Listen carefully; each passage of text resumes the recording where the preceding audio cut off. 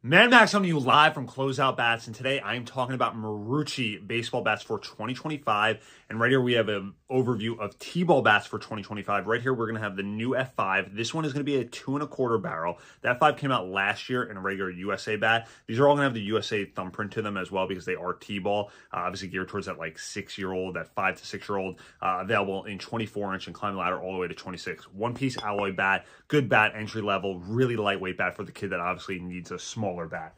Next, we're going to have the Cat X line of things. This is going to be the Cat X2. We saw last year have the Cat X, whether it was in the black colorway or as well in pink. This year right here, you're going to have the red one, Cat X2 T-ball, 24-inch, 25-inch, and 26. Then we started getting into a little bit barrels that are a little bit bigger, the 2 5/8 barrel. And this kind of mimics what you're going to see on field with that like older guy. So if like older brother, older cousin, somebody at the older field really wants the Cat X, like then you have that availability in obviously the T-ball bat. Not the same type of alloy that you're seeing in those bats where it has the anti-vibration now, but like from a look standpoint, this looks the part, and then we start getting into those kind of better T-ball bats. And last but not least, we're going to have the big one right here. This one is going to be your Cat X2 composite. So different material, different type of composite than what you're seeing on the USSSA bats, but like overall, it's there if you want it. It's going to be 2 5/8 barrel, canvas barrel, one-piece composite versus the 2-piece composite. But overall, this is going to kind of mimic obviously what we're seeing on field, and this is a good-looking bat. And kind of obviously might be, some people might find it like, you know, not worth it. Some people definitely might want to go that way.